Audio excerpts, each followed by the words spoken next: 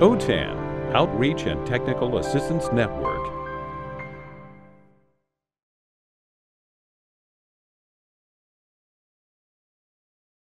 Thank you all for coming to this webinar, and Penny, go for it.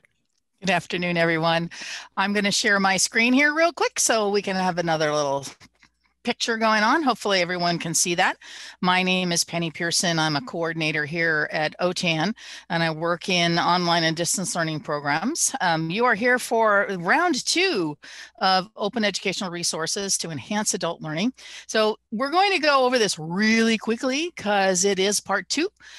With a show of hands, and I got to make sure that I can actually see this show of hands. Can you give me, just raise your hand in the through that little button at the bottom of your screen and tell me if you attended part 1. Okay, just raise your hand if you did. If you didn't, that's fine. Just raise your hand if you did. And Irma, we've got you in here 4 times. Might want to pick one, otherwise you might be hearing me 4 times over on a delay. Okay, so far looks like I got a brand new crowd. Cheryl is the only one showing that she has been to part 1. So, all right, hang on, guys. Hold on to your seats, and we'll do the best we can. And we're going to go through some exercises today, and I'll do a quick review. So as Melinda mentioned, I'm going to try to be working with you so you can have a little bit of practice. So if you can, this works really well on multiple monitors. Now, if you can't, that's fine. Just follow along. But if you can open up a web browser, so it's Chrome or whatever, and open up a word processing program. So you might use Microsoft Word, you might use Google Docs, doesn't matter. That could be your browser window with 2 tabs open. It's fine. I want you to find an image that you took, okay, meaning you took the photo. That tells me that you own it. You own the copyrights to that photo, okay? So you're going to need to be able to switch through those places as we go through the presentation today. And just as Melinda was showing you, you can get out of full screen in Zoom and manipulate your windows. And then when you need to see the Zoom screen at full screen, you can go back to that same option and go to full screen. So it's a little easier. I know this is a bit of a challenge when you're on a little tiny, window on your laptop or something. And again, you don't have to follow along. That's not required. So let me see if I've got a question here that I might need to. Okay, thank you for that, for the no part 1 yet. So we're going to talk about what we did before. So we talked about the definition of open educational resources. So for those of you that were not at that first session, please read through that carefully because this is important as we move forward. Open educational resources have been around for a long time, but they're just now kind of hitting their stride in the educational world, being able to use them in a manner that we like, okay? Now this is, believe it or not, this definition came from, if you notice at the bottom of the screen, 2010. And now the more recent versions of the National Educational Technology Plan, which I think the last one was in 2017, they don't even define OER anymore. It seems to be the most accepted, we all know what OERs are. Well, if you don't, this is a good definition. Just remember these key terms here that are in bold. These resources reside in the public domain, and they've been released under an intellectual property license. So that should automatically go ding, ding, ding, copyright, okay? That permits sharing, accessing, repurposing, including for commercial works, and collaborating with others. So if you've got questions about that, go ahead and we've got a Q&A pod, so you can post them in there and I'll do my best to answer them. What are open educational resources? Pretty much anything can be an open educational resource because it's all dependent upon how the creator of that resource licensed it, okay? Now, we're all creators in some form or another. Just by the very fact of doodling a note on a napkin at a restaurant, that is protected as a copyright, your intellectual property, and yours under copyright. So the things that can be licensed, include podcasts, audio files, images, music, games, all kinds of things. I'm always one that says, well, anything digital can be, licensed under a Creative Commons license. Anything even digitally, 3D printed, they're working on licensing for that now. So we're moving more and more into this, what I like to call this sharing environment with our resources. So we need to talk about two things just to be clear. When we talk about copyright and intellectual property, we're talking about something that says, this is your property. It is owned by you. You created it. You control it. You decide how you want it to be used. No one else can use that material without your permission. That's copyright. Unfortunately, copyright has morphed over the last 200 years because originally it was actually written as a sharing piece of legislation. The queen who started this all said everyone should share and be able to read. Well, other people got involved and that changed. So this is today. We have intellectual property rules under copyright, but now we also can look at different types of rules, including public domain, which means that the copyright and the ownership was completely waived. So I can take a photo, even though I own it and it's mine, I can turn it over to the public domain and says, this is yours, do what you will with it. I don't care if you change it different colors, if you put a mustache on it, whatever. I have given away my rights to the public, okay? The second one is versus an open license. The owner still retains the copyright. It is their intellectual property, okay? Good point, they own it, it's theirs. However, they have now, by applying a license, saying to anyone else, this is how you can use my stuff, how you can reproduce it, how you can modify it, how you can redistribute it across the world. So that involved this licensing piece, a concept of understanding the 5 R's, okay? The 5 R's of being open. Now, when we say open, that means it's a free cultural license. It is the broadest way that we can share our work. And it encompasses the ability to do these 5 things. First and foremost, you retain the copyright, you retain your intellectual property as your own. It can be reused under the license that is chosen. It can be revised. It can be remixed with something else, kind of like a mashup, and it can be redistributed. You can give it to your friends. You can post it on the internet. So those 5 R's are the foundation of what is a truly open educational resource. Now, the next question is, how do we do that? It's all in what is an open license and how does it work? So turn up your volume a little bit. I'm going to play this video, and this gives you an idea from the creators of the licensing tool, which is called Creative Commons, how this works.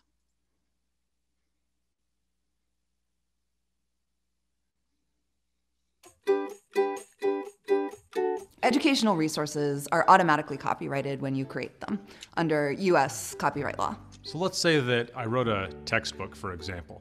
I own that and nobody can use it without my permission.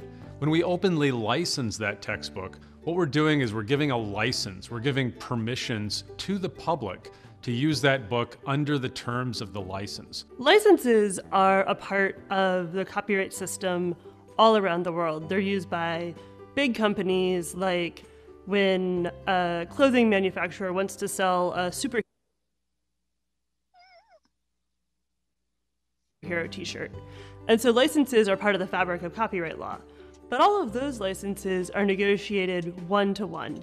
So when a company wants to use a text or a song or a character or part of a movie that belongs to a different rights holder, they have to have their lawyers sit down with the other lawyers, and it takes time and money. So adding a Creative Commons license to a work is like saying, hey, this resource is free for you to use however you want. The basic Creative Commons license is the CC BY license, or the Creative Commons Attribution license. And that's the most basic Creative Commons license. And all it says is you can use this work, this copyrighted thing, this photograph, this book, this song, if you attribute it to me, the creator. The reason a lot of educators and governments more and more are choosing that license is that the only requirement is to give proper attribution to the author, to the original creator. That's really easy to do. It also allows you to remix those works with other openly licensed works in a very easy way. And teachers have always given each other materials, and if you know the person you're sharing the materials with, you can give them permission. But when you want to share materials with teachers across the country and potentially teachers across the world, you need a standardized way to do that. And that's what the Creative Commons licenses are.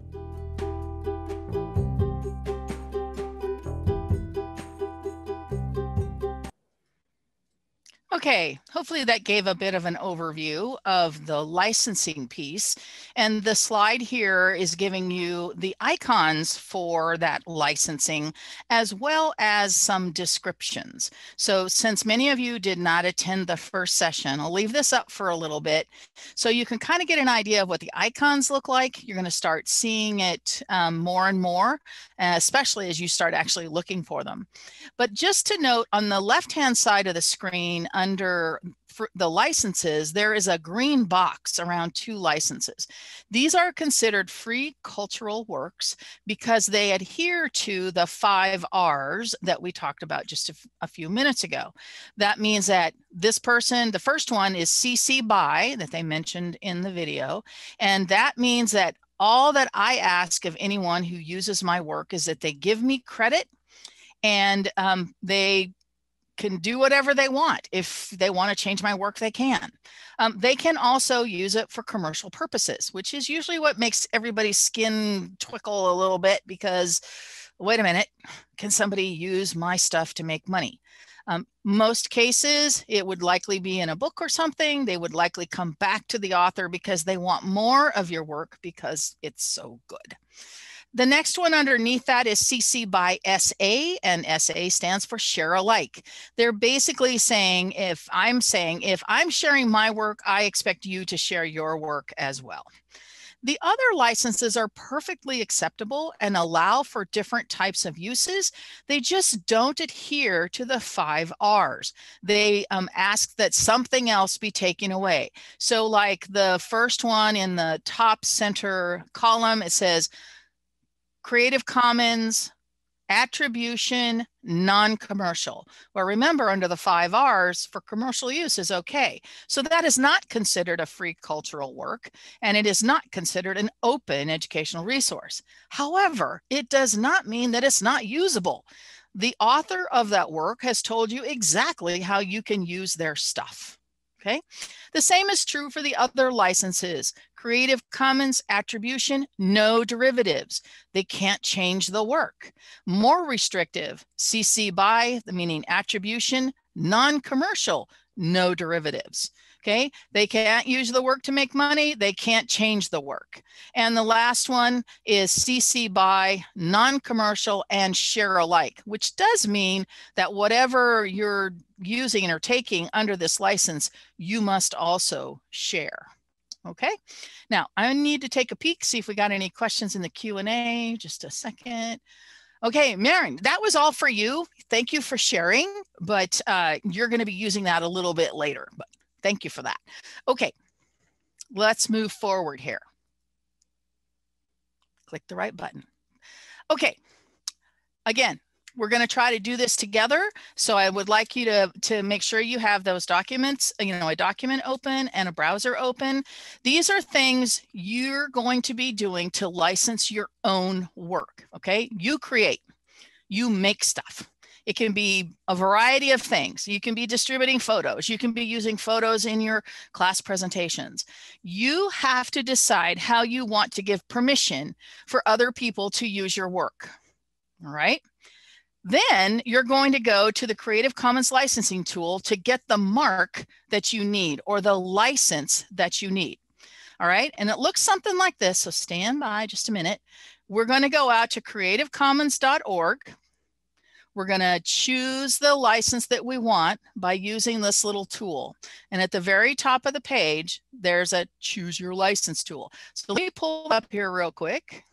So I'm going to go over here to my Creative Commons.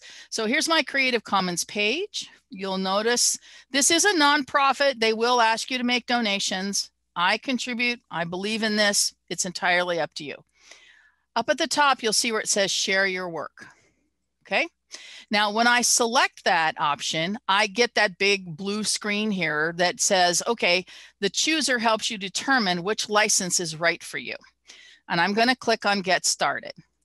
Now, I'm going to ask you to do this in a moment. So while I'm going through this, go ahead and switch over to your browser and type in the web address of https://creativecommons.org. I'll type it in the chat. And we'll let you get started here in just a second. And as I pause, I am on the chooser page here. And I'm going to scroll down a little bit so you can see a little more. And I'm just going to demo it for a moment, and then I'm going to turn it over to you. So think about something that you have created. Maybe it's a handout. Maybe it's a PowerPoint presentation. Maybe you did something that was on a website and you were saving it as an image. Whatever the case is, you need to run through the chooser to figure out how you want that work to be used. So I have some question here. License features. Do you want to allow adaptations of your work? Can it be changed? Yes. And I can also choose yes, as long as others share alike. So either one is fine. It's up to you, okay? My license icons over here on this right side of the screen under selected license will change based on my choices. And if you have a super memory and you remembered what those licensing icons look like, this choice that I made says that I require you to give me attribution, to give me credit. If I were to answer this other question down here, allow commercial uses of your work to no, I want you to watch what happens to that selected license on the screen. Hopefully you've come back into the Zoom space so you can see what I'm sharing.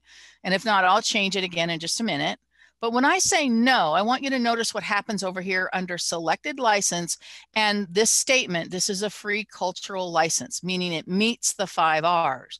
When I choose no, that changes. All right. It doesn't mean it's not good. It just means it doesn't meet those 5 R's. Now I'm going to go back to yes.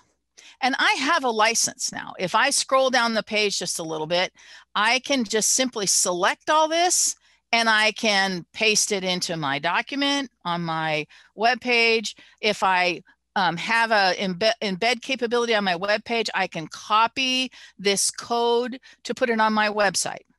Now, this doesn't say very much about my work.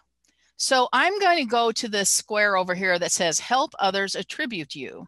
This is very optional, but it's a way for me to provide more information. They got a little programming problem here on the page these days, but that's because they're trying something new. So I'm going to create a license called this, Penny's Creative Commons work. And you'll notice under have a web page, it put my title in there. It gives me the name I'm going to attribute to. And I'm going to put in a URL where that work came from. And this is coming from my work. So I'm going to put in my O10 address. Okay.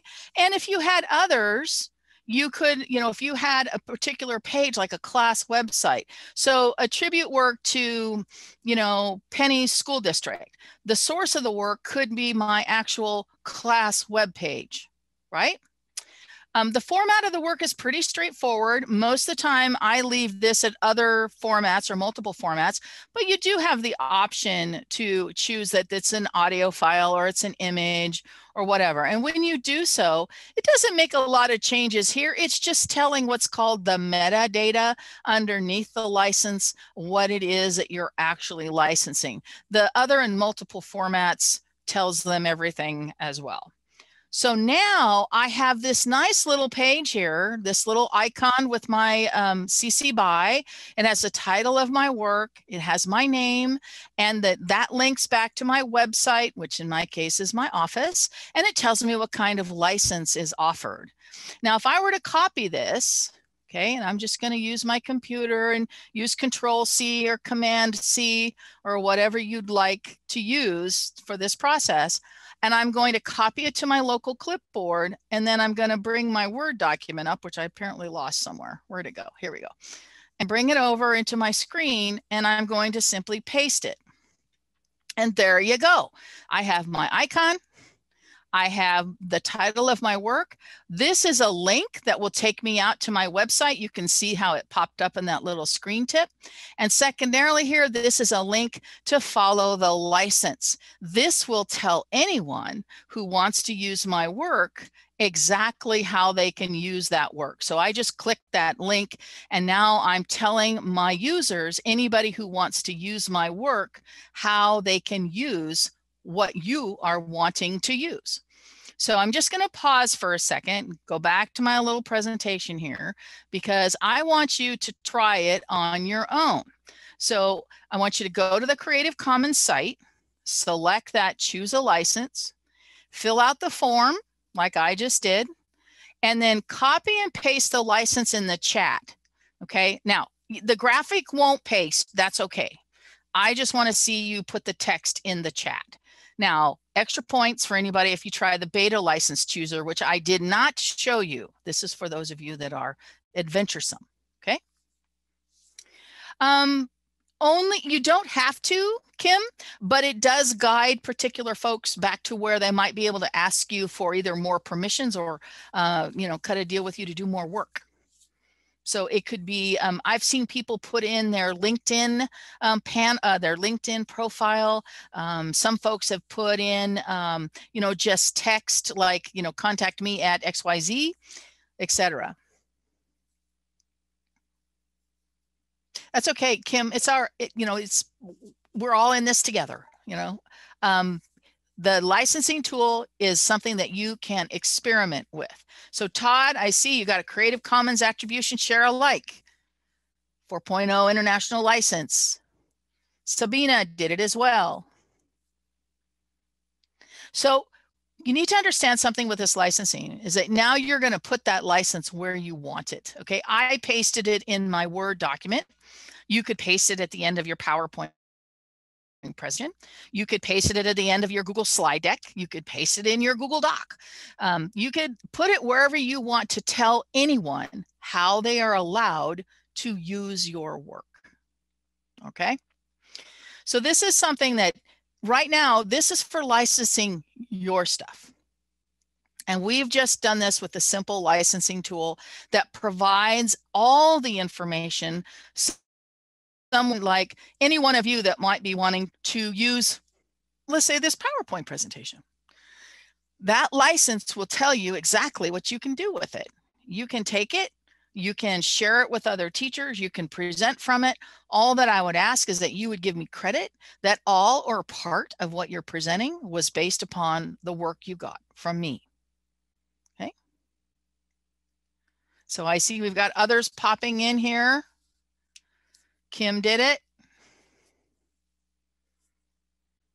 And we've got others, sorry, Lorena, she's a little more restrictive. She said, well, this is a Creative Commons attribution, non-commercial, no derivatives.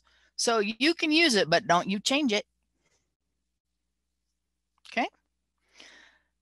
So let's just take a second. Some of you still may be working on that, and that's fine. So we'll just pause for a second, and if you want to raise your hand, you can, or you can just simply type in the chat. And I don't think I have any questions in the Q&A, so I think we're good there. And Sabina, yes. And Sabina, that's a little more of just straight text because Sabina is asking about using it on instructional videos. That is generally done in the credits at the end of the presentation. So, you know, at the end when you're saying, you know, thank you to all these people, and then you would have an ending slide or an ending piece of text, you know, with your music under or whatever. This work is licensed this way. You would say this is, you know, this work is licensed under, you know, Creative Commons attribution. Please attribute, you know, my school and, you know, provide information like maybe it's just a website for you to, for them to contact you. Could be an email. You're just providing the information to the viewers of that video that that work can be used the way you have dictated. And there are some services that allow you to post videos and choose the license you wished to be used.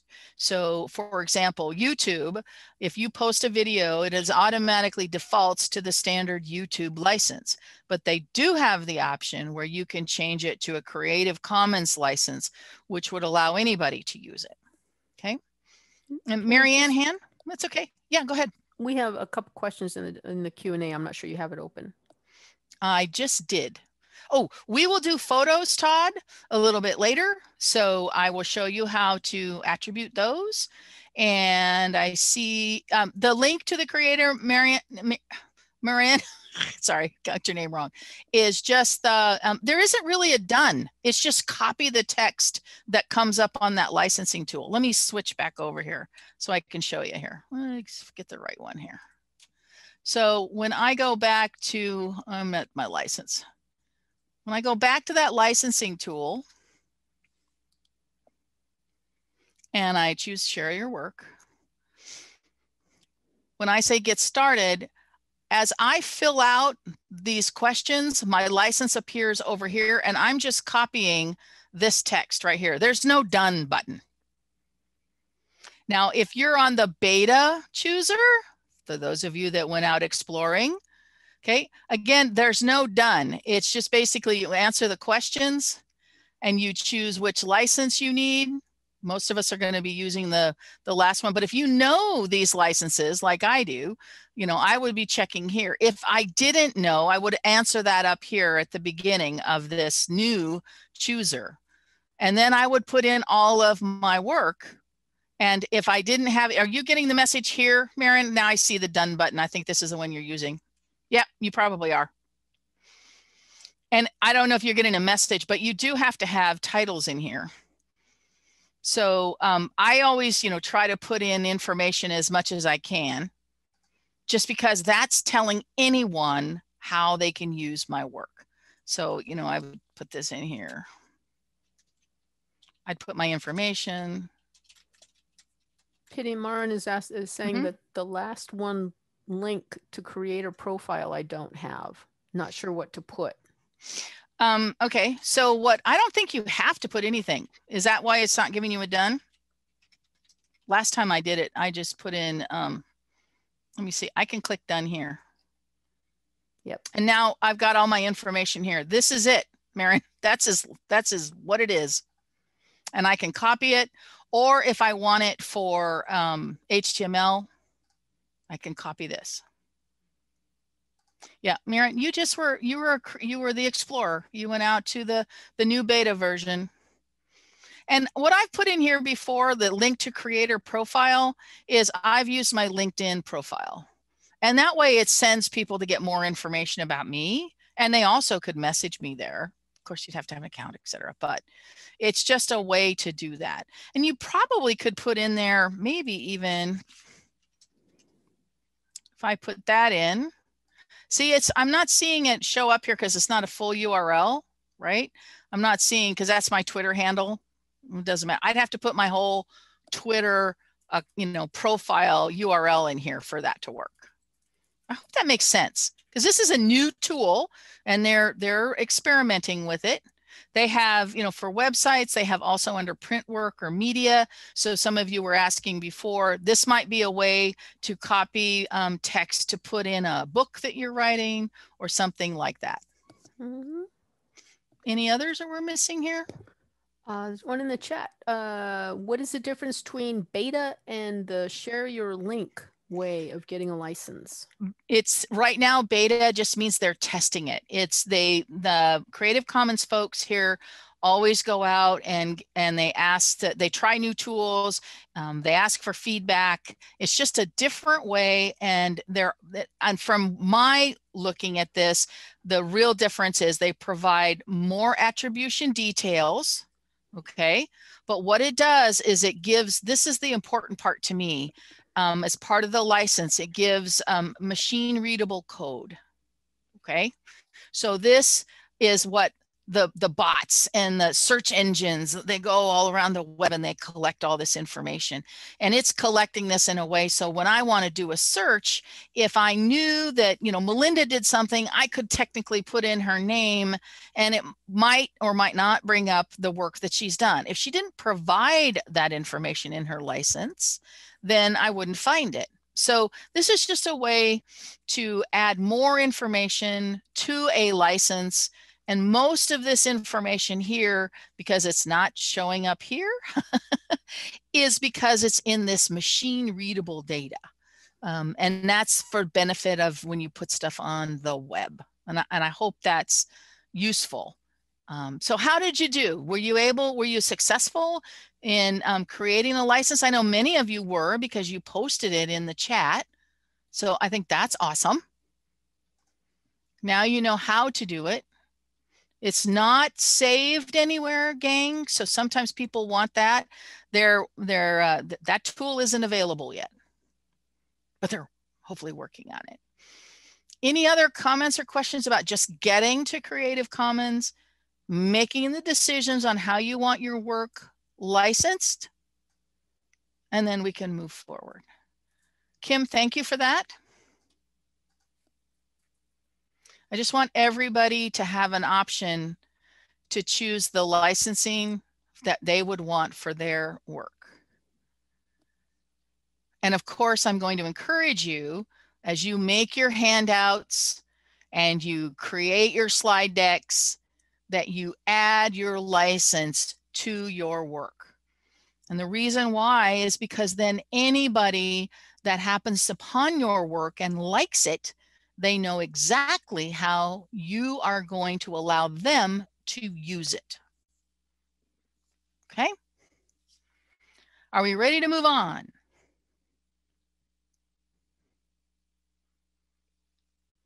If I get complete silence and crickets, that means yes. Where should you post that license? The license itself is pasted or posted on the work itself. So if you were to be writing a book, you could put it on the inside page or at the end of the document. When I put them in my PowerPoint presentations, it goes on my last slide. So someone knows when they get to the end of my slide deck how they can use my work. If it's a photograph, that one can be a little more tricky because if you're posting like out on Google Photos, it's not so easy to indicate the license in that environment. But there are other tools such as Flickr that I'll be showing you later that allows you to set the licensing on your work. So it really depends on where and what you're going to use your materials at, okay? And when you have things on a website, you can copy that HTML code, and depending on the environment, a lot of times the editors will have an HTML option. I've been experimenting with several. Some of them work really well. Some of them don't work so well. I haven't tried it in a Canvas course. I've tried it in Moodle and it works fine. So you just have to experiment a little bit and understand that there's this kind of copy paste into a product like a Word document, or you copy paste into a PowerPoint presentation, or you copy paste into a Google slide deck. Or if you have web pages, you have a website where you want to make sure that individuals know what's on that site, you would copy and paste the HTML code into maybe it's just some type of label, or you know, each of the LMSs have different types of activities. So you would have to experiment a little bit to see how your students would see it or how other teachers would see it, so they would know how they could use your work.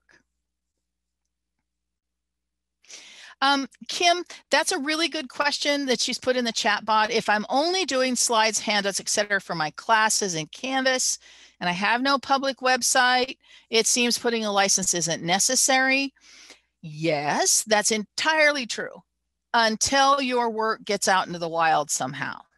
So let's say you have a great PowerPoint presentation that you share with your learners and they download it and they're sharing it with all their friends because it's so cool, you would probably like to get credit for that work. So if another teacher came across it, they would know where it originally came from. If you are highly in control of all of that, then licensing is entirely up to you. And Canvas and other LMSs have their own issues because your work may not be licensed in this way because your classroom is a closed environment. Everybody gets in with a username and a password. That's fine. Most of the stuff you're doing is for that class only, and they're in this closed environment. But if they're not, then your work can be basically out on the wild web, and anybody that comes across it can copy it and use it. If that could happen, wouldn't it be best to tell them how that work could be used?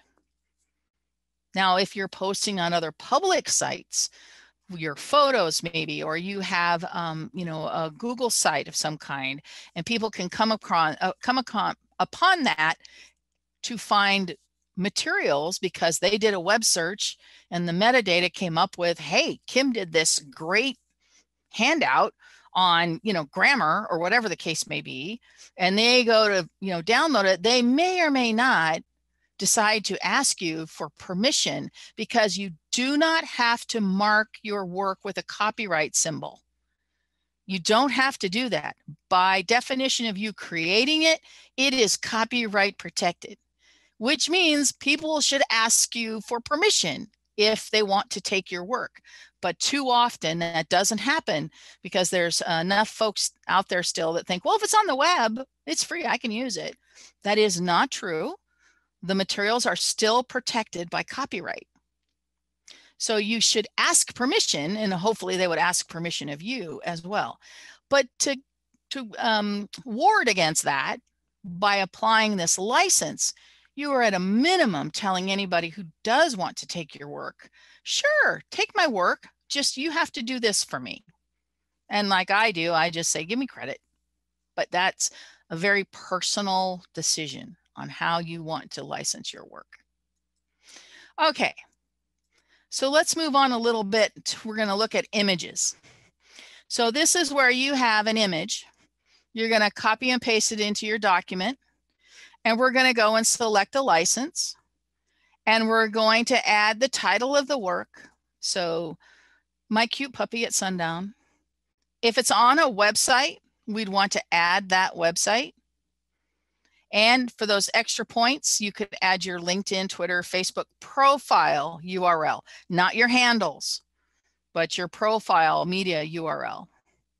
And paste that license in the chat. Again, the graphic won't paste, but that's okay. And if you want to try that beta license chooser and maybe use some of that other options for, images, you might see a little bit of a difference. But again, you are making a decision about how your image can be licensed. And I'm going to be showing you another tool for when you take materials to help you properly attribute that work. So I'll give you a couple of minutes to give that a try.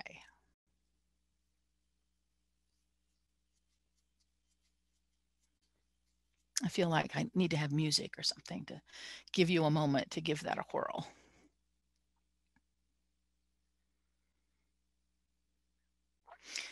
And some ideas that you might consider if you use some, photo posting websites or something, you may want to create an album that is all of your photos that you are willing to put out under license, either as CC BY or CC BY share alike, whatever your license is. And you just create that album that says, here, you can use these if you find them useful. And a lot of times, folks are looking for, real photos of people at work, photos of people in a school setting, photos of teachers teaching. It can be any number of things. And by using them that have been taken and they're well composed and, of good quality, it's just so much more real than, models, modeling around a computer screen or something like that. So if anyone tried the image, because I'm going to show you later on how you might provide that credit in a document. and make sure that everyone who's using your images knows how you are permitting them to be used. So if you're out still working on the license tool, I'm going to give you about another 30 seconds or so, and I want you to come back into the Zoom room, please.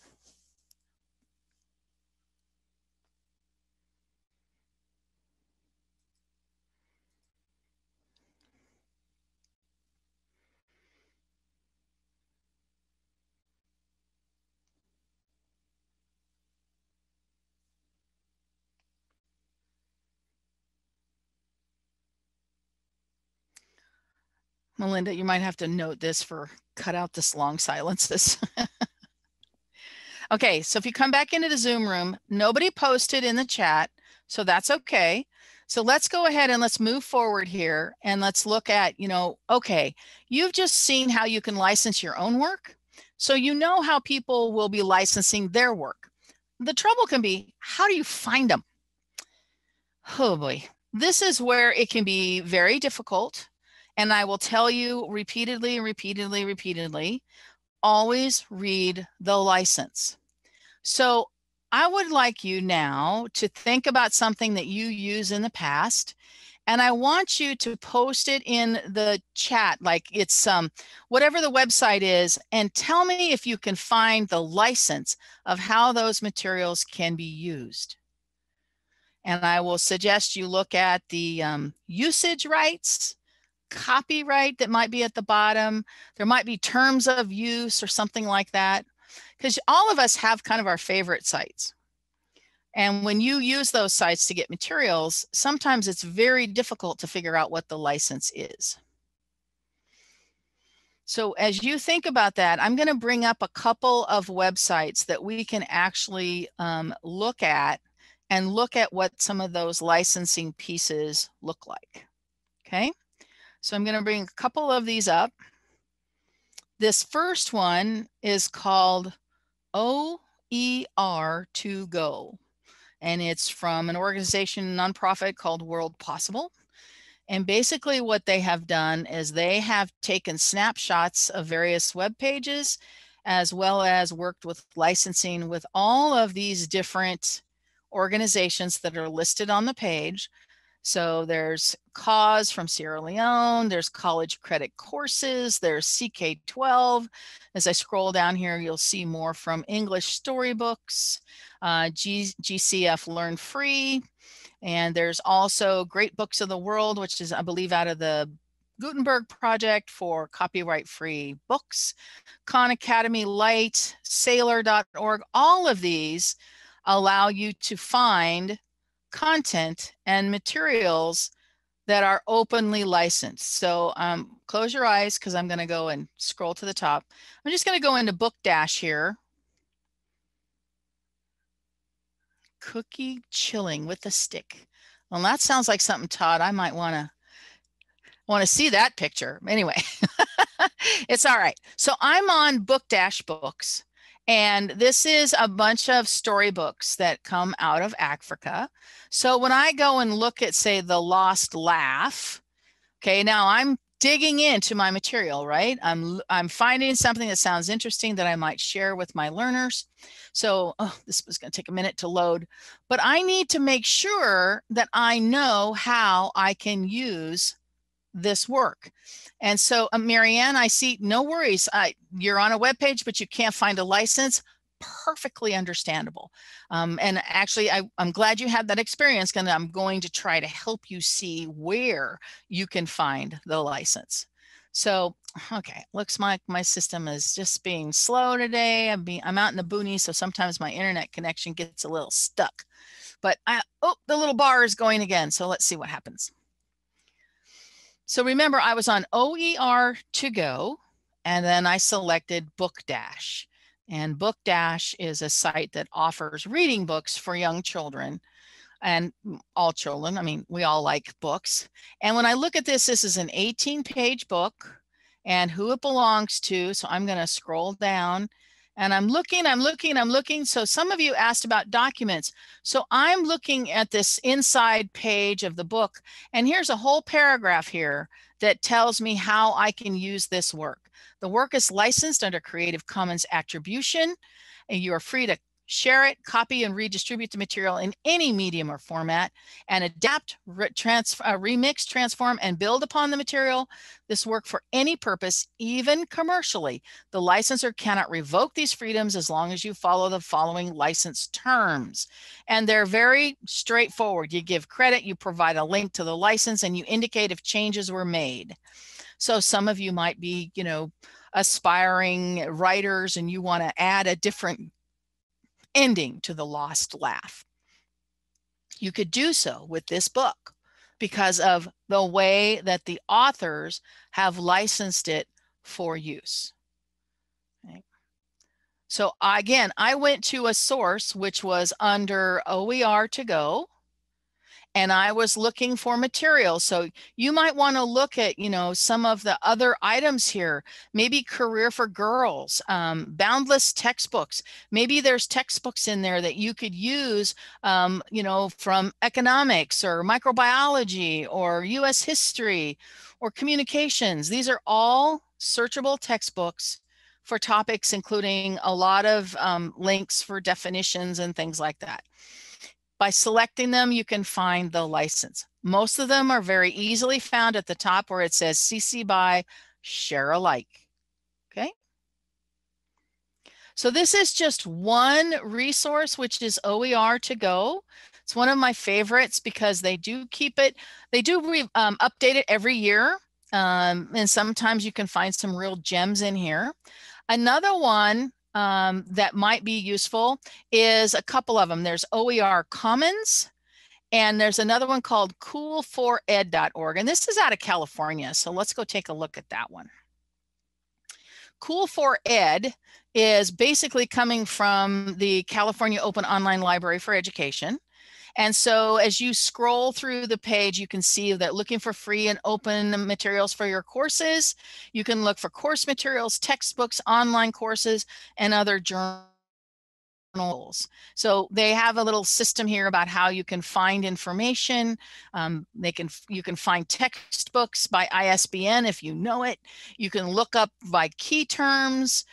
So there's an amazing amount of material here at no cost to you. So let me go to open textbooks, e-textbooks. Somebody give me one of these that I should pick. Just shout it out in the chat pod. Which one should I look under? I got to choose from these buttons right here. Math. Why did I not find that surprising? So under math, I'm going to look and see what they have. So we have, stats, first course in linear algebra, abstract and concrete in algebra, the Open Math Reference Project. Okay, and as I look through these, I have a link to go and look at more information about that material. So let's do one. Let's do this first one, online stats. Author is David Lane. Oh, it might be a little dated for you, but it was modified just recently, like a day ago. So let's go to the material and see what it looks like. And I can download the simulations and the source code. It gives me any portion of the case studies. They want you to contact David Lane. Have you seen a license yet on this page? To me, this is something that's been around for a long time. Gives me permissions to link to any of the Rice Virtual Lab, but I don't see another license here. But since it was on Cool4Ed and since it was on the Center for Online Learning and Teaching and Online Teaching from Merlot, I would say if you were really worried about it, I would definitely contact David Lane and see how and make sure that there were no issues. But since you're getting it from this source, from Merlot, which allows you to download, you do have some other options for how you might want to filter your work, but it does give you some good resources here. Not all of them are going to be blatantly like that last one. That was a good example. This one's a little easier because I can see when I opened up introductory statistics, I see more about material and I see very clearly that this is a CC BY licensed work. Okay, so that's CSU and the Cool for Ed. The other one that's a little rougher, but also, oops, wrong one. OER Commons is what I want, is oercommons.org. And this is a site that has been around for some time. You can sign in for it. They have various groups, which I'm happy to say that one of the featured groups, I still love this, it's Adult Education, Open Community of Resources. And this was a group of adult educators across the United States that were part of a pilot project that went out and looked for materials and added it to this repository, this group. So when you open it up, you can see that there are there's 515 members, 513 members. They have over 300 resources, which in the World Wide Web world is not very many, I understand. But they also have folders for different topics. And you can go through and look at any one of these under, so let's say I'll choose digital literacy. That seems to be popular. And I might look through here and say, well, there's a quiz, there's a money quiz, writing in Google Verse. So all of these, I'd have to go and check out to see what type of author or license they have. So let me just do digital learn. So when I open this up, I see immediately what the license is. CC by NCSA. Somebody tell me in the chat what that means. CC by, well, it says right there, what do I mean? Attribution, non-commercial, share alike. That was a silly question, sorry. But now you know how you can use that. And they have a little button where you can go out and actually view the resource. You can save it to your account. It links easily into Google Classroom right from OER Commons. So I would encourage you to go out and create and register for an account and then search materials on here. They do have the ability to evaluate the resource, which I strongly advise that you do when you find a good one. Let the person who authored it know. If it's standard aligned, it would show up over here as well. And the last I heard, OER Commons was also adding CCRs, the California CCRS. Now I can't think of what the acronym means. Common Core Readiness Standards. My brain just stopped for a moment there. So again, we have OER to go. We have Cool for Ed. We have OER Commons. These are all great places to find materials. But how many of you would go to one of these right away? Where do you go first? I'm going to put this in the, and check it out here, Liz, what people are posting. The Google. Yes, notice he used capital letters there, right? So what do we know about the licensing here? So if I look at Explore Products, how can I use it? Specialized assessments. See, and I'm going to go down here and go, okay, this is great. Everything's wonderful. They've won awards. Wow, it must be really good stuff. I see down here, it's a nonprofit organization. That's cool. Frequently asked questions about blog copyright 2014, 2021. So that doesn't mean that their materials are licensed that way. It's just this website is licensed this way. So I don't know, Evelyn, if you've ever looked at any of their materials, do they show a license on their materials? Maybe you can share that without me having to go too far into it. But you're right about the Google, okay? And everybody loves Google. Google is one of the most powerful and online resources, search engines out there. But just because I type in a term to search for materials, I don't know, I am going to get millions upon millions of hits, right? But you can use the advanced search features to refine your search. So the more finite your search term, the better. But if I just use something like basic math worksheets, and I type that in, I go, oh yeah, only got 109 million. That takes a while.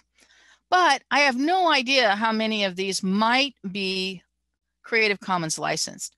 So I'm going to go up under my settings button here. Okay. I'm going to drop it down and choose advanced search. Thank you for that, Evelyn.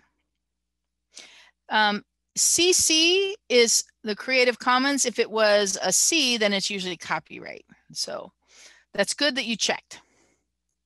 So now in this page, this is the advanced search under Google, and you have lots of options of how you can refine the search by putting in phrasing or using the words or minus signs or using different measures of unit measures. The one I'm most interested in is down here at the very bottom, usage rights. Right now, by default, Google searches with not filtered by license, but I can drop this down and I can choose what kind of license am I looking for. So if I wanted the most open, I would probably choose this one, free to use, share or modify, even commercially. It has other options here, and you can experiment to see on your search term which one might be the best. But if I were now to change my basic math worksheets that are licensed as free to use, share, or modify, and click advanced search, hopefully my 109 million will be reduced. And Kim, you won't see that advanced settings until you type in a search term, or you go to the advanced page first. Okay. So now I'm going to go, okay, I got to go and figure out which one of these might be ads, which one looks good. Some of these I'm like, well, you know, now here comes all the hard work, right? I got to go figure out which one of these I could actually use, because I still, how many did I get? I got to see what my results were. I always forget how to do this. There should be a number here somewhere. And now they've changed it. Melinda was right. They keep moving the cheese all the time. I used to be able to see up here how many I reduced it from my 109 million down to whatever. So if I were to select one of these, I'm going to really have to look carefully that these worksheets are going to let me use them the way I want to. So I'd have to, okay, I see right now there's pricing. Oh, wait a minute. I don't have to pay for these. Oh man, now they want me to, you know, put in my info, download free samples. No, I'm just really wanting to see what can I get that's licensed that way. So right now I'm like, okay, this is not Creative Commons licensed. They're trying to get me to buy a service. So that's why using Google is not always your friend. Thank you for posting the advanced search page, Melinda. So this is where your due diligence comes in. You have to make sure that you're actually getting what you want, which is something that you can use the way you want to use it, either to, you know, just share it with others, or if you want to modify it and things like that. So although Google is our friend, sometimes it's a little more challenging to find those resources that are truly Creative Commons licensed. So it's something that I encourage you to do that due diligence. If you have a favorite website that you use, to the point even of contacting them and saying, how can I legally use your materials without getting into trouble? Because unfortunately, a lot of times what happens is they'll give you freebies, right? Oh, here's these really nice handouts you can use, and they'll give you 5. And then they say, oh, if you want more, you need to subscribe. You need to buy more. And I, you know, being a sharing type person, I'm like, well, you know, it's kind of like you only gave me half of the cookie when I wanted the full one, right? So these are your decisions on how you would want to move forward with using search engines like that. But in the case that I have on my slides, you know, Google Advanced Search is one way to start, but you might want to use some of these others. If you're not familiar with OER Commons, I showed it on the screen. I did not show CK12, which is a place where you can get online flex books, and they are openly licensed. And just so you know, this is a big secret right now. We are partnering with OER Commons to provide down here in this section where it'll say adult education, and providing online textbooks for our high school completion, GED, adult secondary types of courses. So keep an eye out for these. So these are places where you can explore by the types of devices or the types of things you want. You can explore by subject area, etc. So it's a great resource if you haven't seen it yet. Okay. And don't tell anybody I told you about the partnership. Okay. All right, let's see where we can go from here. How much time we got? Okay, we're good. Okay. Now I'm going to do, how am I going to do this? I am going to post some activities here. Hold on a second, because I need to move this out of the way. Otherwise, I'll give away all the answers. So hang on a second here. I'm going to post some links here, and I want you to tell me what the license is. So hang on just a second. Okay, so this first one is called Penguin Bloom. And I did this particularly for Marjorie. I'm going to post it in the chat and tell me what is the license. See if that pops up for you. And I will continue with a couple more. And as I post these, pick one and see if you can find out what the license is. Okay. Okay. And I love this one. This is Mrs. Penguin's Perfect Palace. Tell me what the license is. I'm just trying to get you used to finding things on a page or not finding them. I'm not telling you that they're all in here and easy to find.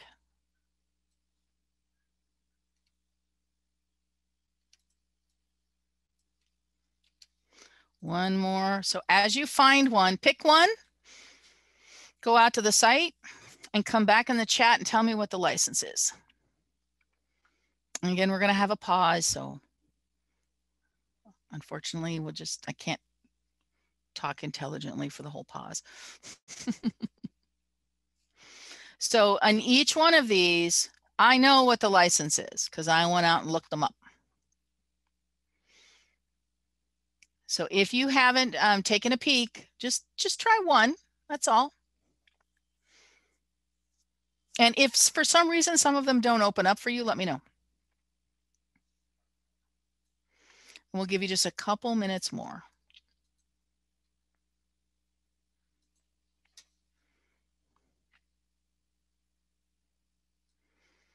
Looks like either you're not finding it or you weren't able to do it. That's okay. I know it's hard to switch back and forth when you're on a small screen.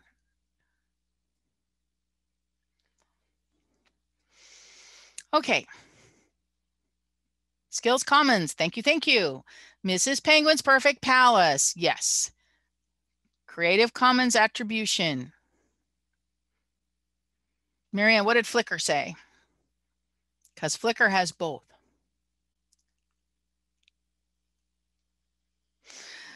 See if you can find it. So I'm hoping you're not finding this too frustrating, because I'm really just wanting you to get used to when you find things you want to use, you need to look for the license, okay? Not only when you as an author create work, you deserve credit. If you find other people's work, they deserve credit, okay? So that's the next section here. We're going to talk about the licensing and how you can use it.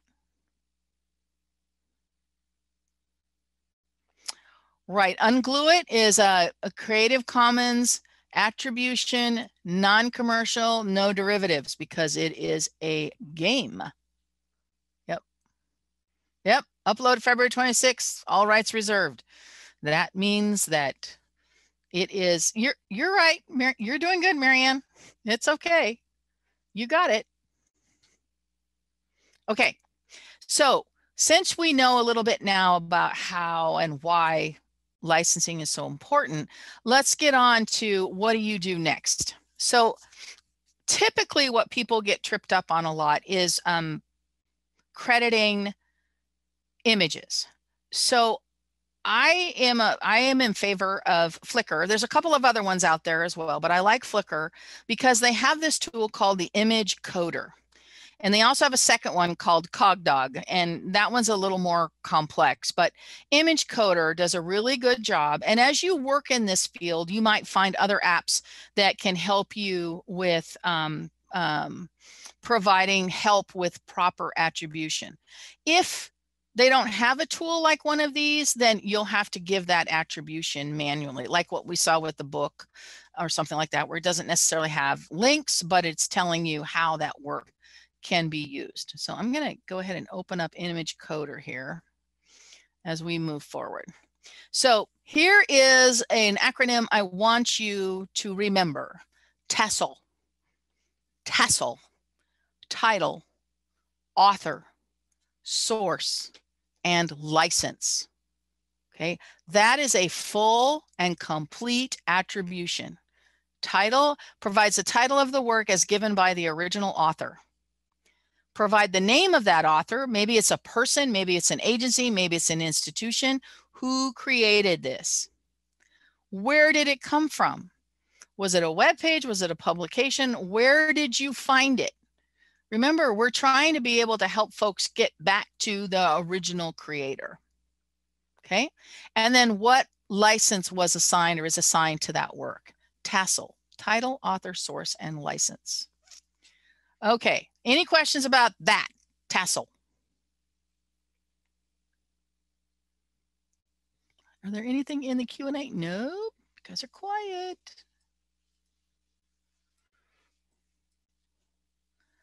Are you getting something out of this? Is it helpful?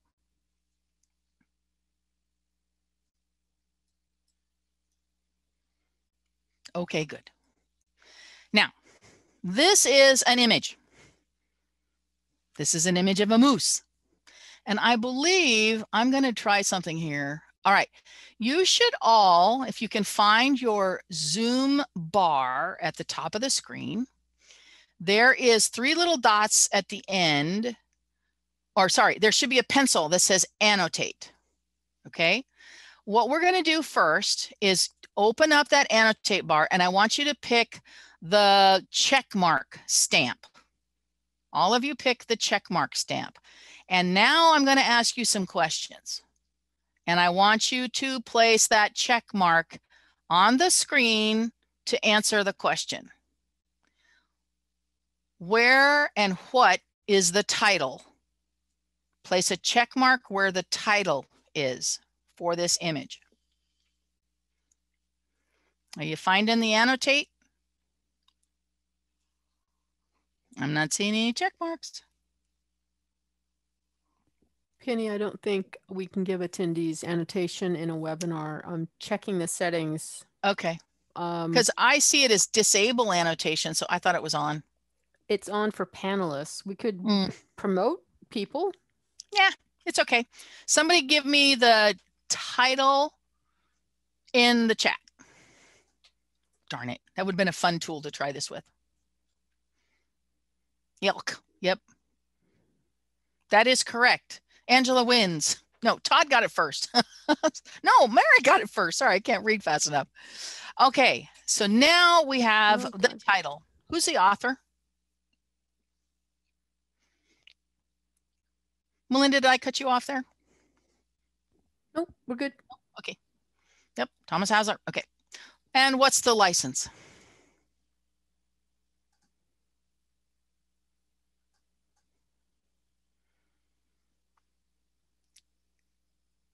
NCND 2.0. That is correct. That is correct.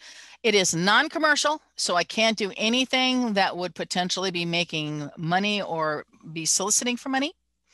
And I can't change it. ND means no derivative works. Thank you, Todd. You wrote it all out for us. So this is a proper attribution. We have a title. We have the author. Okay, so far so good. TAS source. Where do you think the source is in this line of text? It's kind of fun. I'm going to point, whoops, wait, I got to turn off my annotate here. Otherwise I'll get in trouble. So right here where it says elk, and that's a Latin term for the word moose, this is actually a hyperlink back to his Flickr picture. And this over here for Thomas Hausler is a link back to his Flickr account with all of his pictures. And this is a link to the actual license text. Pretty cool, huh? So in order for this to work, we need to use Flickr. And there is something in Flickr called the Flickr Commons, which is what I use. So I'm going to go and let me see if I can bring this forward without messing things up too bad, because I have my image coder here, and I thought I had Flickr up. So I have Flickr here. Now, I just went to Flickr and I typed in the word moose. Okay, now if I start looking at some of these going, oh, that one's so cute, I'm going to click on her face and realize down here, this is all rights reserved. Well, that doesn't help me. I don't want to use that. So I need to make sure that my licensing is selected. See up here in the upper left-hand corner, right under photos, it says any license. I want to change that to what do I want? Either no known copyright restrictions, which equates in the United States to public domain, or all Creative Commons licenses. So I'm going to select that. Let's see what happens. Oh, we got a bunch of different pictures. So I like this bull moose out here. So I'm going to try that. And when I look, it says some rights reserved, which you're like, oh, can I use that? But really all that it's saying here is its attribution non-commercial. Can you still use it? Absolutely. And so I like this photo by David Bailey, and it just says moose. All right. So I'm going to take the URL for this picture. I'm going to go up to my address bar, my Omni box. I'm going to call it up here. I'm going to copy this text. Okay. I'm copying the URL. Now I want to go over here to Image Coder. Image Coder is really straightforward. It says enter the URL for an image below and then use get code. So I'm going to right click in here or Control V or however you paste into a space and click get code. Dun, dun, dun, dun. Oh, looky here. The link will link to Moose from Dave Bailey. To get the code for a different image, use the Get Code page. Its license is Creative Commons Attribution Non-Commercial under 2.0, which is a few years back. Tells me what I can do, tells me what I can't do. And as I scroll down the page, and a lot of times when I show this, people go, well, this doesn't help me. But if you scroll down the page, you not only get your code, but you can change the size of your image. So I can go to medium. Now I have a better image, and I see at the bottom, I have Moose, title. Dave Bailey, author. Source is under Moose because it's going to take me back to Flickr, and my license. So I can simply drag across these and copy them. And I'm going to bring it up in my Word document and paste. And voila, I could do that in Word. I can do that in PowerPoint. And I have a fully attributed image with the title, author, source, and license. It links back to them. So anybody who was using this online could click to it and link to it. They'd be able to see more of David's work if they went to his page. That's how easy the image coder is and why I tend to go to Flickr to find my images. There's lots of other places, but this is a nice way to do attribution using images. Now, does that mean you couldn't do it manually? Yes, you could. You could type the word moose and you could type CC by NC 2.0 by David Bailey, and then you could go copy the URLs for the image, copy the URL for Dave Bailey's main page, and go find the 2.0 license for CC by NC and make these hyperlinks. I find that tedious, so I'd rather use the image coder. Okay. So now that I have my image properly attributed here in my document, I'm good. I can just keep rolling right along. And if you're doing this on, in a PowerPoint document or even in a Word document, to make sure you keep it accessible, you want to make sure that you add alt text so they know what this is about. So unfortunately, it may or may not be as descriptive as you want. It says Moose by Dave Bailey on Flickr. Well, actually, that's not too bad. I might say a photograph of a moose standing in a field by Dave Bailey on Flickr. But because I use the image coder, it took the metadata from that page and it provided me this nice alt text that you can decide to use or not use. Okay, are we okay with image coder and attributing your own photos? I want you to try it. If you have it on a website, that might be a little more challenging, but just think about that. What is that acronym again we need to be aware of? Anybody remember? Tassel, 1S. Absolutely. Okay, so you've done this part. Let me see if I'm missing anything here real quick. Now, sometimes you're going to come across materials that you use that are a little, sorry, I'm going crazy over here on the other side here. Just a second. If I can find my title bar, I'll actually move it over. So sometimes you'll find things that this is going beyond images, going beyond finding works, but you may find material that you need to attribute that may be licensed as CC BY, but they want to give you a suggested citation for that work. And this is an example of that, sorry, where, you know, this is what they want you to cite in your work. So if you were to quote this is a, you know, this is a journal article, and this is kind of like how you would do a bibliography when you were back in college. So it is a way that you provide proper credit. And because of this link here, you're sending that person back to the original source that you're quoting anyway. All right. So I don't see any questions in the Q&A. So we've got a little bit of time left. Want to make sure that we've got all your questions answered. I know many of you did not see round 1, which was much more in depth about licensing. And, you know, finding and looking at Creative Commons as a licensing tool.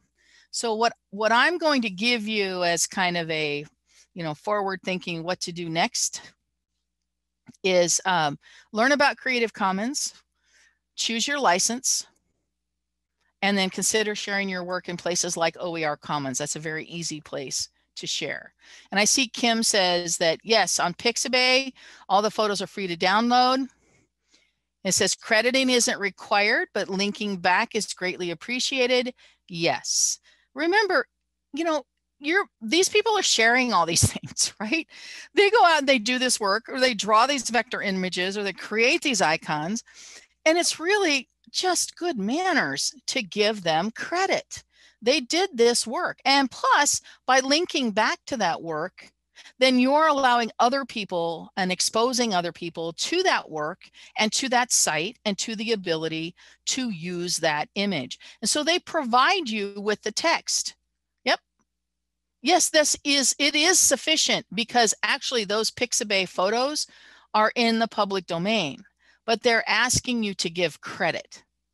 So, you know, this is kind of that moral question, right?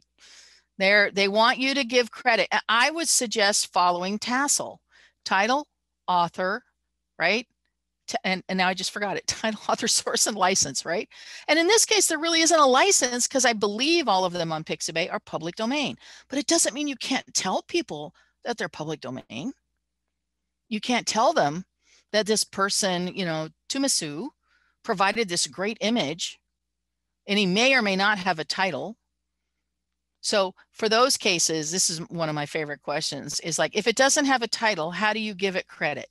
So if I went back here and elk didn't have a title, I would put in here untitled photo, and then link to where that photo is and provide the rest of the information, right?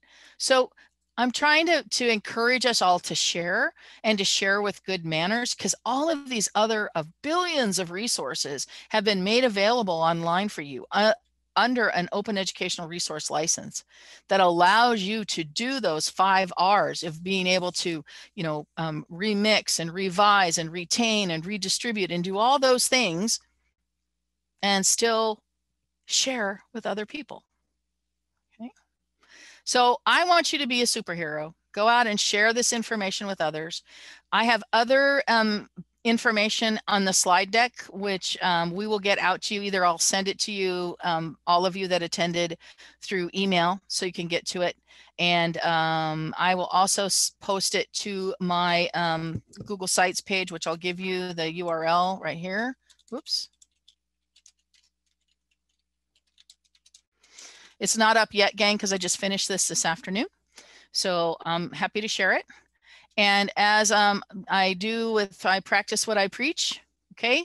You can use this as you wish. The only image in here that doesn't have attribution is my superhero image. I use a service called Presenter Media, and I am allowed to use this work in this way under their end user license agreement without violating copyright.